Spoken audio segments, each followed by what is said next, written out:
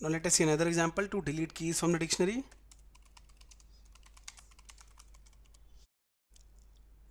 Here is the mystock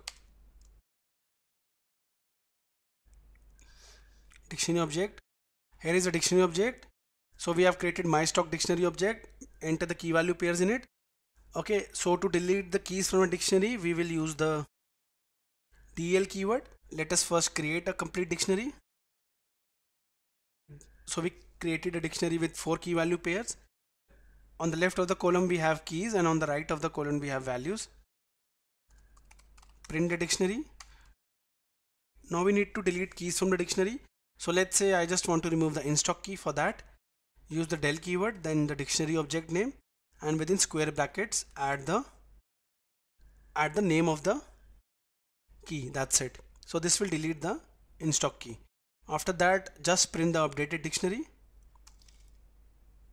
So I have printed it here. Now let's see, right click and run. At first we have 4 key value pairs. After that, after using delete, we will be having 3 key value pairs because we have deleted one. Herein you can see 4 key value pairs. Now we have 3 key value pairs in the updated dictionary. Why? Because we removed the in-stock key value pair using the del method. In this way you can delete any key from the dictionary.